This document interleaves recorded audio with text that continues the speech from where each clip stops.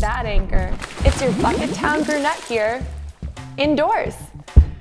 Since Graham left to discover the outdoors, I've decided that I'm gonna stay right here and see what it's like to live indoors all the time. But unlike Graham, this will be my own way of living indoors. It'll be extreme indoor living. Recently, the audience at Coffeehouse off the square was treated to some Celtic music, and the Old Derby Academy got a history lesson through quilts. Coming soon, you may want to stop by the farmer's market for some local produce, or the library to find a book you might have missed. To wrap up our show, we'll look at an author who stopped by the Hingham Public Library and get a quick tease of an all-new Harbor Media original comedy show called Lighten Up. Let's watch some Celtic music. That is what Graham would say. Are you guys ready for a slip jig? Coffeehouse off the square hosted the Celtic music group Fellswater on January 20th. The concert was held in the Fellowship Hall at the Old Parish House. The audience was treated to both the sounds of Irish and Scottish tunes. Admission to Coffeehouse off the square events helps support the Unitarian Universalist Service Committee, an organization dedicated to opposing oppression around the world and advocating for economic and environmental justice. Wait, why am I reading the newspaper? That's not something Morgan would do. That's what Graham would do. And I'm not Graham. It's gotta be more extreme. Like reading the newspaper on the computer. Man, did someone turn the heat off? It's getting cold in here. And speaking of cold, the Old Derby Academy had a presentation about 200-year-old quilts. Wish I had one of those right now. That's right, Pam Weeks, Binney Family Curator at the New England Quilt Museum, made a presentation on Civil War soldiers' quilts at the Old Derby Academy on January 28th. Her presentation explored the many women from various commissions who produced these quilts for soldiers. Some quilts had stories sewn right into them through inscriptions and designs of important places and symbols. 19th century quilts were also on display from the Hingham Historical Society.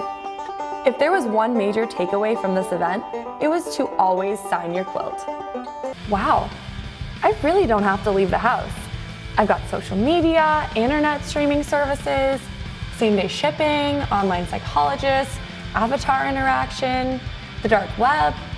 Oh look, Hingham's holding a winter farmer's market soon.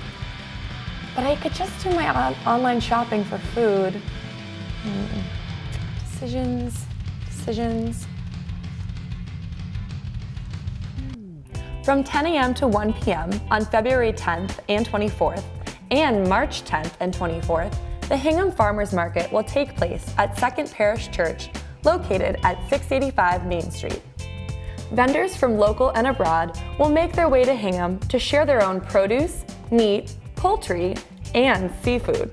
That likely won't be anything like they got at your local supermarket, or that can ship the same day online. Sorry, that last one made me hungry. But don't worry, we'll get back to the extreme in just a minute. Why is there a book in here?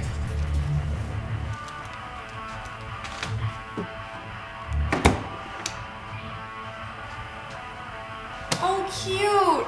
Graham drew a picture of me. Missing? $5 reward? I don't think so. I'm worth at least. I'm priceless. And so is the pleasure you will find in attending Hingham Public Library's Great Books You May Have Missed. Collection Development Librarian Peter Thornell shares with you several different titles from both genres in fiction and nonfiction. The audience is welcome to refreshments and to share their impressions. February 24th at 11 a.m. Don't miss it. Wait, why am I reading a book? That's not extreme enough. It's time for some gaming.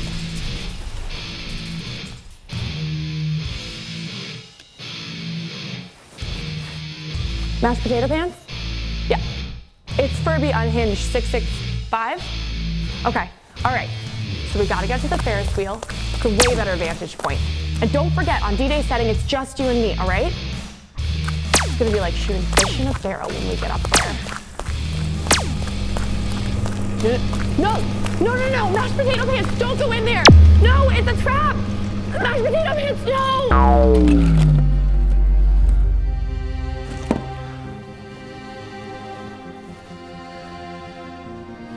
I guess it's just me now. Okay, all right. Catch me if you can, you noobs. We're almost there. Ferris wheel, here we come. Almost the Ferris wheel. What? Where are the lights? Where am I? I was almost there. Ugh. How am I gonna watch Harbor Media's newest content now? On the latest episode of Headspace, Ken Brack stops by the Hingham Public Library to discuss his book, Especially for You. Having faced a difficult loss himself, Ken discusses how writing his book was a journey of exploring others' response to grief as a way to tend to his own loss and help lift others up in the face of tragedy. Along with his wife Denise, Ken also opened up a nonprofit bereavement center in Kingston, Mass., where profits from his book will go. Also to view now, Harbor Media has unleashed its first comedy series, Lighten Up. A Hingham puppet named Newton is both threatened and challenged when the community access station he is a member of begins to seek corporate aid to ensure its survival in the age of internet TV. Lighten Up is a satire on Harbor Media, the town of Hingham, and the political climate of cable programming. Well, that's about it. Anchors away. Until next time. You know, Graham would never open these. But I'm not Graham. So I'm gonna open the orange one.